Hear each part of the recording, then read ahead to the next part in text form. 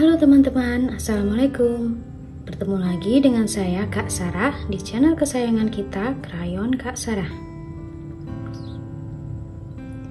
Teman-teman sudah subscribe channel ini belum nih? Jangan lupa subscribe ya. Nah, kali ini Kak Sarah pengen mengajak teman-teman menggambar bunga matahari, sunflower. Udah siap alat-alatnya? Langsung aja yuk. Pertama, kita sebenarnya membuat lingkaran, cuman lingkarannya tidak lurus biasa aja ya teman-teman, tapi dengan bergelombang. Lihat dulu ya, seperti ini.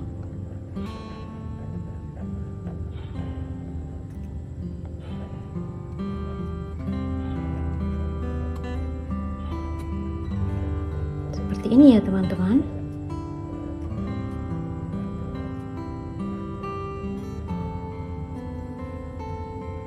Nah, sudah.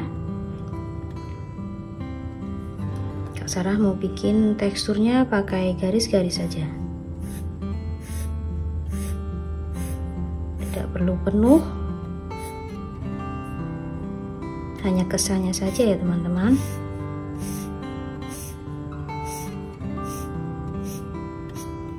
Seperti ini. Sudah. Kemudian kita buat kelopak kecil saja. Seperti ini. Tengahnya ditambahin garis. Di 3 titik. Di sana, di sini, dan di sini. Sudah kelopak kecilnya, sekarang kita bikin kelopak yang besar.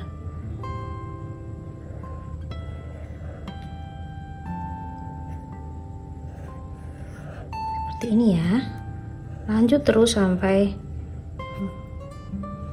mengelilingi kelopak bunga mataharinya ya.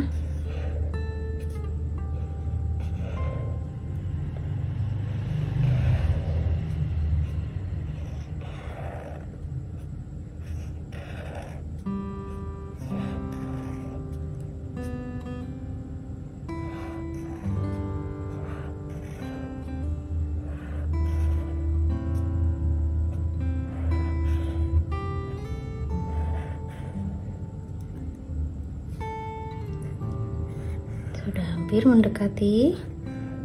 Nah, sudah. Kita kasih garis di tengahnya.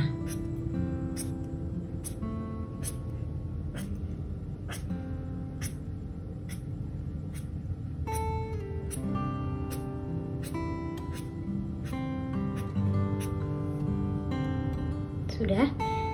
Di sela-sela antar kedua kelopak ini kita bikin lancip seperti ini, kelopak yang hanya kelihatan ujungnya saja.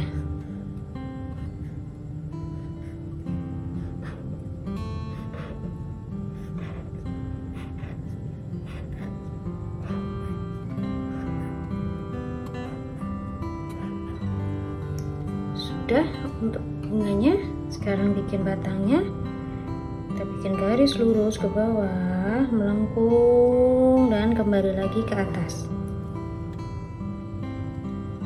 Sudah. Untuk daunnya, pertama kita bikin tulang daunnya dulu, melengkung seperti ini, atasnya seperti ini, dan kita lanjut ke bawah. Nah, sudah jadi teman-teman, tinggal kita tebalin pinggir-pinggirnya ya.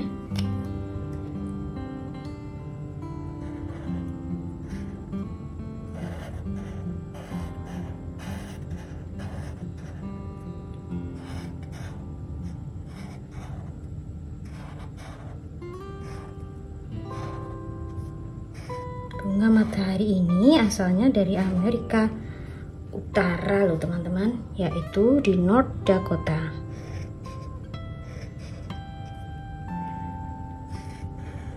tapi sudah banyak ya ditemukan di Indonesia ini.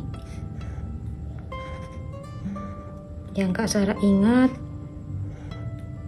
di pohonnya tuh sering ada ulat besar sekali. Jadi Kak Sarah takut.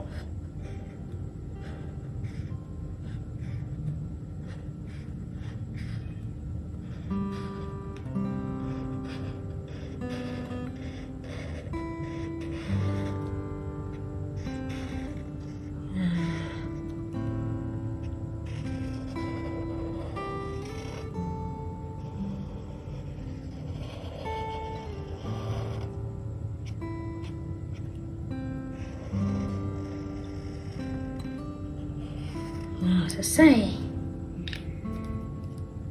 Kita warnain bagian tengahnya dulu ya teman-teman. Kak Sarah mau ambil warna banyak, 4 nih. Dark carmine, brown, yellow ochre, dan verdance green. Yang tua dulu dari luar ya teman-teman, kita bikin bulat dari luar dulu warnanya.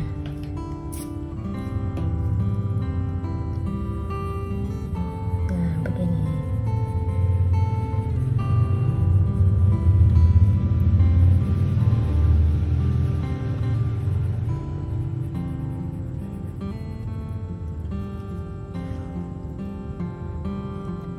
Teman-teman tahu nggak siapa nih pelukis yang terkenal dengan lukisan bunga mataharinya? Siapa ayo? Benar, Vincent van Gogh. Lukisan itu sangat terkenal ya teman-teman.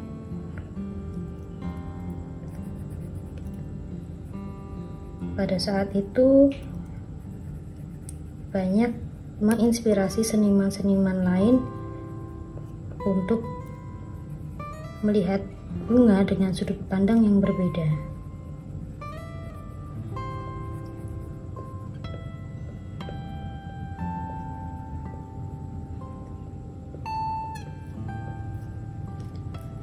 Saya untuk warna kedua,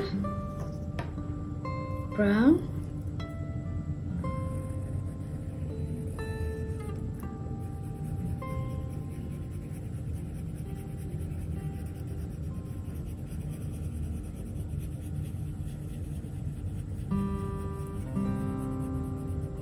Ketiga, semakin ke tengah semakin mudah. Ochre.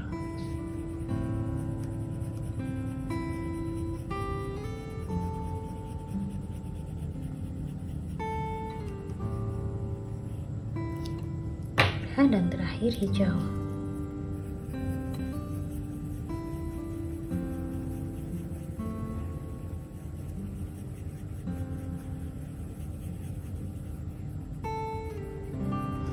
Nah, selesai. Sekarang untuk kelopaknya,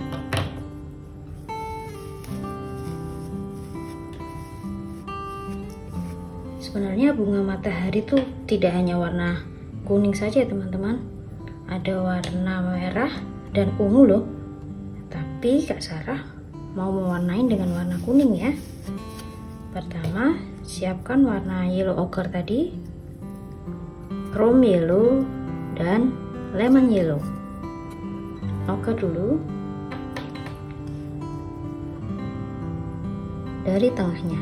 Untuk yang kecil kita bikin sedikit aja kecil, kelopak kecil tadi. Untuk yang besar kita bikin garis seperti ini.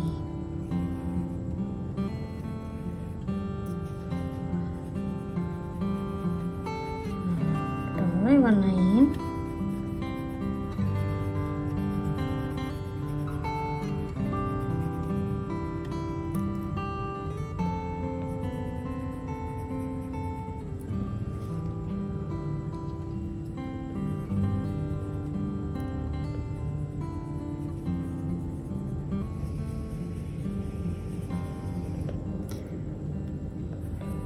hampir selesai ukurnya.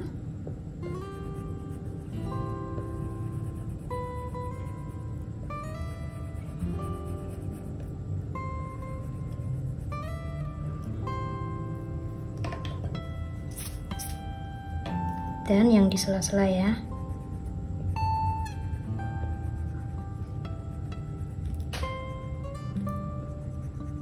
Sedikit saja, hanya ujungnya, pangkal.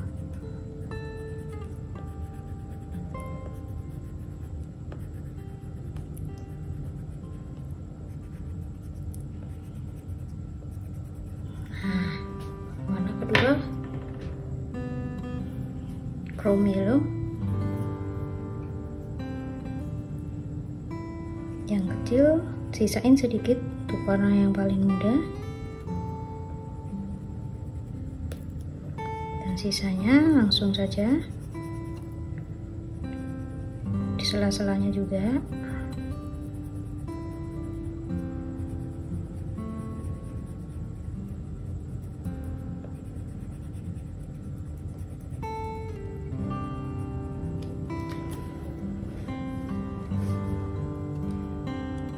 Biji bunga matahari itu sangat bermanfaat buat kita loh teman-teman. Ada dua jenis biji matahari. Yang pertama, biji yang berwarna hitam, biasanya untuk pakan burung ya.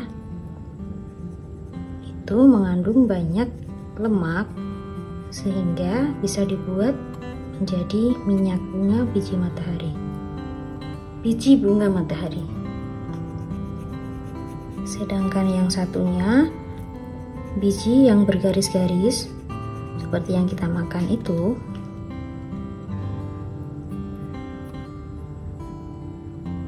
dengan kulit yang bergaris-garis tadi mengandung banyak vitamin E dan selenium yang dapat membantu mencegah kita dari penyakit kronis.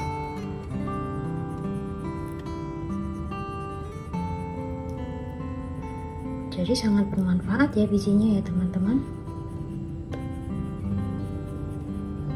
Teman-teman suka gak makan itu? Gurih ya rasanya.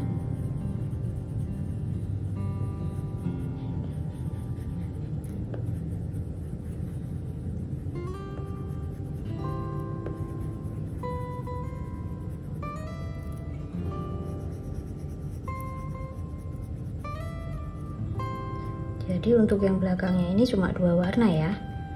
Nah yang terakhir ini sisanya tadi, kelopak kecil dan sisanya ujung-ujungnya.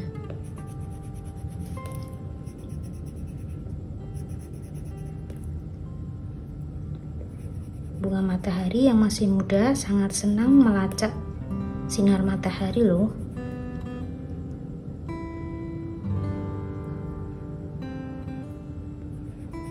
Wajah bunga matahari yang muda akan mengikuti arah matahari dari terbit hingga terbenam, dan melalui siklus tersebut sampai bunga tersebut dewasa.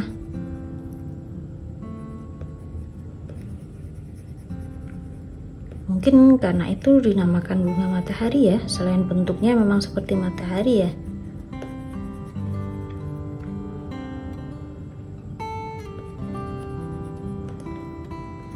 Sedangkan ketika bunga sudah dewasa, mereka akan berhenti melacak matahari dan hanya menghadap timur saja. Karena dengan posisi tersebut memungkinkan bunga lebih sering terpapar sinar matahari. Menarik ya teman-teman. Tidak semua bunga seperti itu loh. Sudah. Sekarang batang dan daunnya warnanya sama ya, hijau, deep green, viridian, dan grass green. bawah dulu.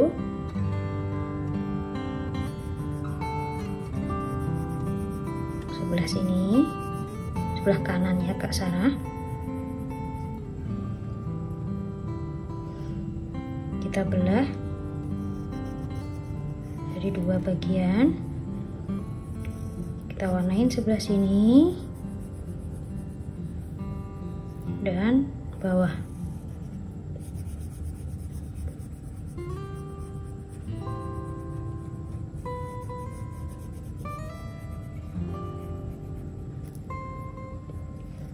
Kemudian warna kedua, ini kalau masih bisa 3 warna ya, kita sisain sedikit batangnya buat warna ketiga. Ini garis.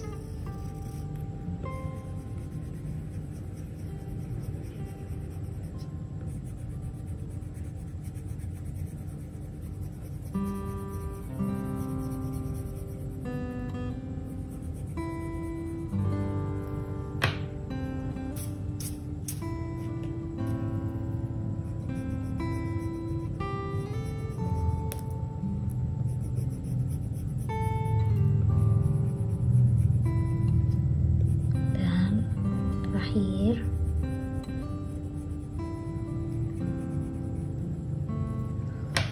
nah, selesai bunga matahari kita hari ini teman-teman. Semoga mudah ya dan dapat membantu kalian dalam menggambar. Selamat bertemu di video selanjutnya ya teman-teman. Dadah.